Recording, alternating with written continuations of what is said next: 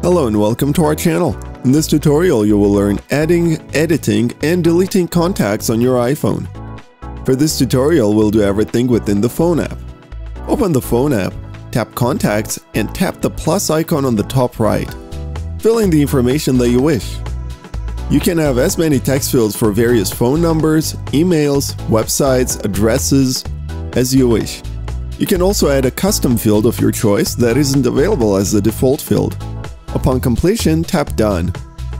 Also, you can add contacts to an iPhone via a text message and your recent call logs. Tap on the number or the info icon next to it and tap Create New Contact.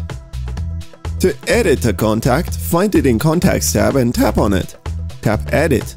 When done, again, tap on Done. If you want to remove a contact, tap on it, tap Edit, and the very bottom find Delete Contact.